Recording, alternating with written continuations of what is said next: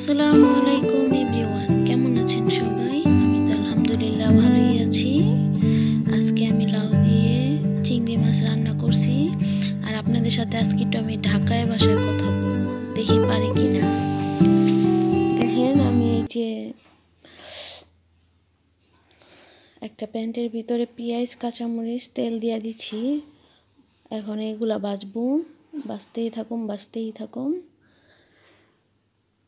দেখতে থাকেন। তারপরে মাছগুলা ভাজে ফেলামো।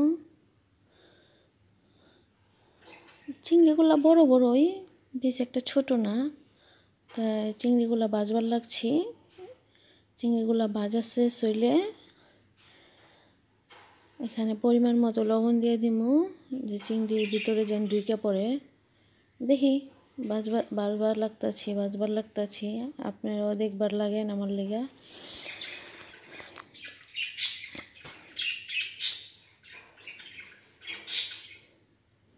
লারবার লাগছি, খালি লারবারই লাগছি, চিংড়ি ভাজা হইতেছে।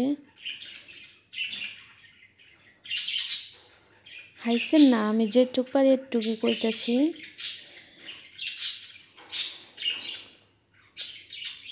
এই যে হলুদ 1 চামচ দিয়ে দিলাম, মরিচ 1 চামচ দিয়ে দিলাম, ধনিয়ার গুঁড়া 1 চামচ দিব, এই তো দিয়ে দিচ্ছি। দেখতে থাকেন। আদা পেস্ট 2 চামচ দিয়ে দিলাম, আদা রসুন পেস্ট দুটোটা একসাথেই। তারপর এটা ভালো করে লাড়বার লাগুম, কষায়া। তারপর এর ভিতরে লাউ দিয়ে দিব। আসল কথা কি, ঢাকায় বাসা বেশ একটা ভালো লাগে না, সুন্দর লাগে না। মাইসতে কয়ে কি ঢাকায় নাকি চামারের বাসা। আপনারা বললেন তো কমেন্টে কেমন লাগতেছে। আমার আম্মুর বাড়ি ঢাকা, তো আমার আব্বুর বাড়ি বিক্রমপুর, তাই দেখি একটু ঢাকায় বাসা কইতাছি, ভুল হলে ক্ষমা করে দিন। এই যে এখন লাউডা এটার লগে দিয়ে দিব, ভালো করে কষায় লইছি, লাউডা দিয়ে দিব। লাউডা দিয়ে খালি লারবাই লাগুম দেখি।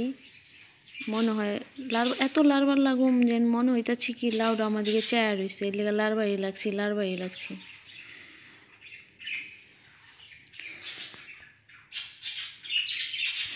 বন্ধুরা, আমার চ্যানেলে যারা নতুন এখনও সাবস্ক্রাইব করেন নাই, প্লিজ সাবস্ক্রাইব করে দিবেন, আর পাশে থাকা বেল আইকনটা টাচ করে দিবেন, তাহলে আমার সকল ভিডিও আপনার কাছে আগে যাইব, বুঝছেন? আপনার আগে দেখবার পারবেন।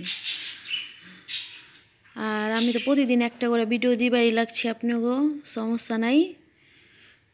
এই যে এখন আমি ঢাইকা দিব, এটা আবার দেখেন ঢাইকা দিয়ে আবার লাড়বা লাগুম, দেখতেছি আমাদের চেয়ে রয়েছে লাউডি, বুঝছেন? তার লেগা লাড়বাই লাগছি।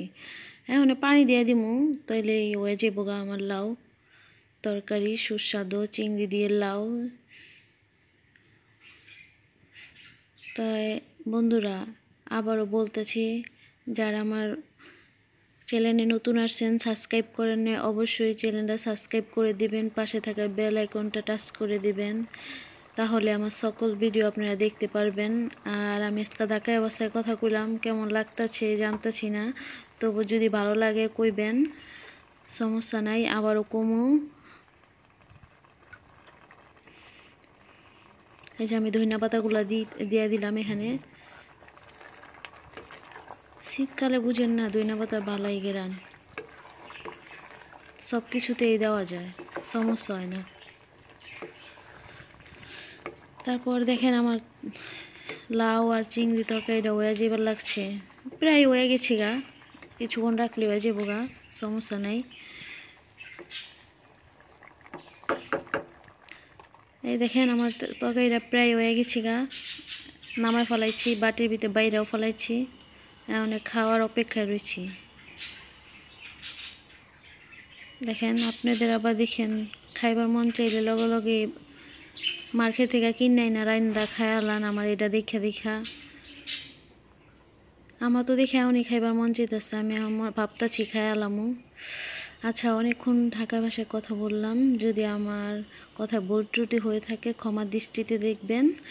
আর কি বলবো জানি না কতটুকু ভালো হয়েছে, তবুও আপনারা ধৈর্য সহকারে দেখছেন, আমার অনেক খুবই ভালো লাগলো, আনন্দ লাগতেছে। ওকে, ভালো থাকবেন সবাই আর আমার জন্য দোয়া করবেন। আর আল্লাহ হাফেজ।